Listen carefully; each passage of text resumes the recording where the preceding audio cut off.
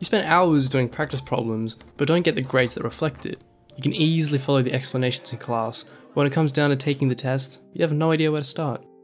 Maybe you don't study right now, but you want to start studying, but you have no idea where to start. If any of these sound like you, or even if they don't, this video will teach you my process of learning maths and doing well on tests and exams.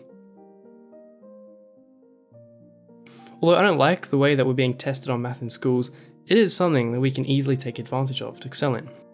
It doesn't take too much to be a competitive student. The vast majority of maths, especially in the high school level, is just training to be able to recognise what the problem is asking and then having a process to give and find an answer. You're given some formulas and asked to apply them to some questions, but you don't even know where they come from or why they even work.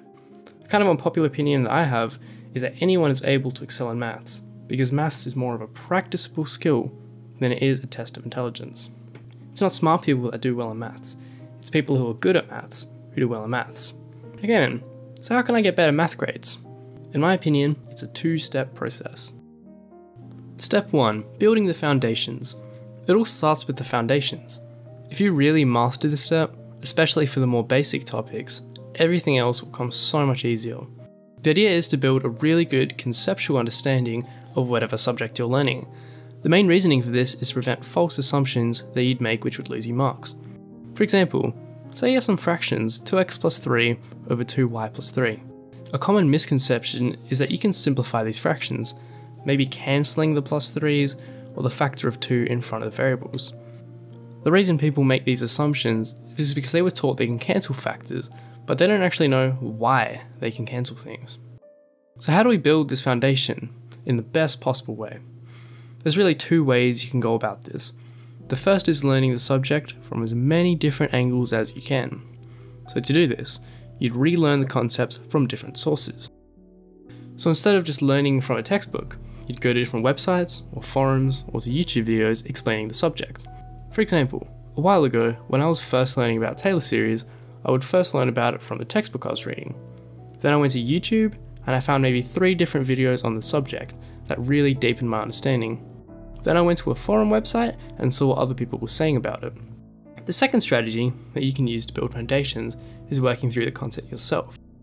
So for example, say you were learning about different trig identities. A nice exercise would be proving all of them yourself instead of relying on memorizing the formulas like most students generally do. When you do this, you build your own understanding and you're way more likely to remember these formulas and what they're used for. And because you proved all the content yourself, you're more likely to recognize when that specific part is being assessed in a test or exam. Another recommendation that I have is exploring a subject as a whole before you really spend your time learning it. For example, in my school, differentiation is taught before the students even hear about integration and limits and what the subject could possibly be used for. By exploring the subject as a whole and seeing where things lead, it'll make it easier to understand how everything is interconnected and you'll be able to view the subject from another angle. By forming these foundations, you're filling in potential gaps in your knowledge base, which will lead to better grades. Step 2 is practicing. This step seems very simple, but it's something that a lot of people somehow still mess up. I know people who spend ages doing endless practice problems, but still don't do well in tests, and this is because they don't spend that time productively. Some people believe that you need to do many of these simple problems so that you don't miss out on anything, but this is honestly a waste of time, because if you have a deep enough understanding of the subject, these simple problems should easily come to you. The proper way to do practice problems is by doing them in a way that contributes to your understanding. I recommend that you start off by working on simple problems if you need to, but maybe 90% of your time should be spent doing problems that really challenge you. Doing problems that take upwards of 30 minutes will help your understanding, even if it means staring at a page for a while, not sure what to do next, or restarting a few times.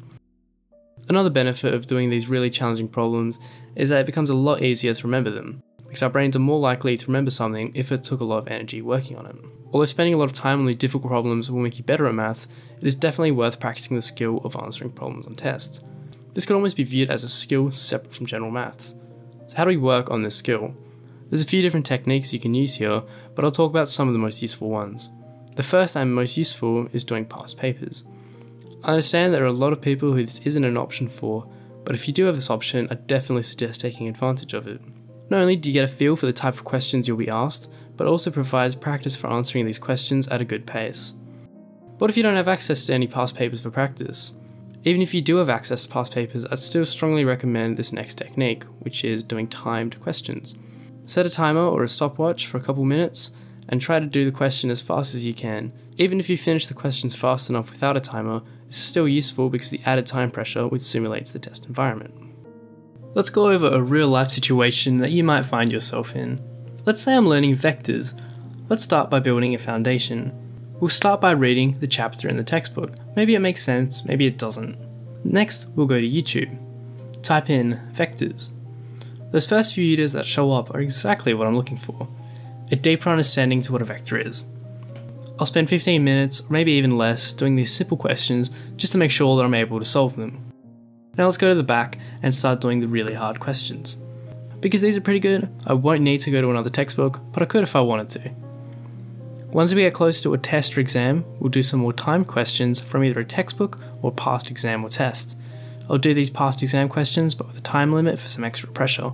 Once I've gotten fast enough at these, and I generally get them right, I've learned vectors with deep enough level and I'm able to do fine on tests. Let's go over some common situations that you might find yourself in.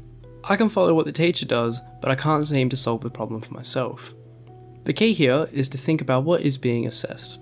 This is a bit harder in an exam, but think about the topics you've learnt and what methods it wants you to use to solve the problem. Another thing that helps here is just the experience you gain from answering enough test-like problems. Something to note is that just because you can follow along with your textbook or what your teacher is doing, it doesn't mean that you actually fully understand it or you're able to solve the problem on your own. So make sure you really understand the topic and you're able to solve the simpler problems on your own without any help. I do fine on questions, but I make so many small mistakes that adds up and brings down my marks. This is actually something that I can personally struggle with. Nothing is more frustrating than looking through your marks and seeing you've lost a huge portion of your marks to simple mistakes like misreading the question or losing a negative sign along the way. The fix to this problem is getting better at taking tests. Do more practice tests and timed problems to see an improvement. These will help because these mistakes usually come from trying to work fast due to being unfamiliar with the time pressure.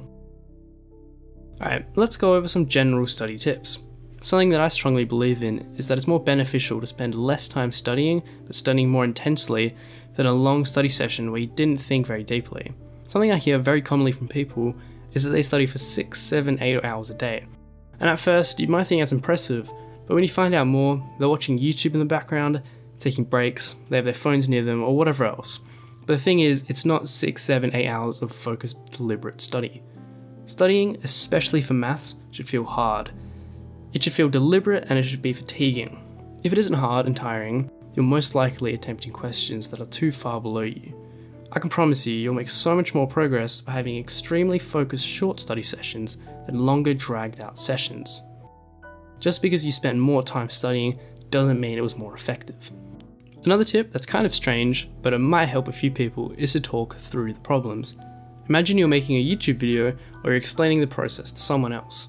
The benefit of this is that you'll feel more confident in your answers as they'll be a lot more thought out.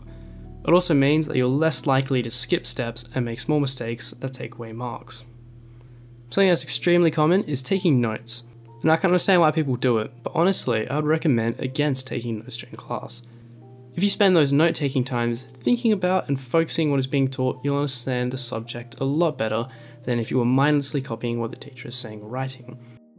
If you do decide to take notes still, take the notes after your teacher has explained the subject and after you've thought about it for a while. It's better to be thinking about the subject a lot than it is to just copying down the notes. So to sum everything up, build a really strong foundation for your knowledge and study from different sources. Relearn the content from YouTube, from your textbook, from forums or from friends. Spend a lot of time just thinking about maths and about your subject and see how it relates to other fields of maths. See where the field leads to and what other aspects there are.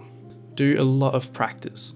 Spend majority of your practice time doing the most difficult problems that you're able to do.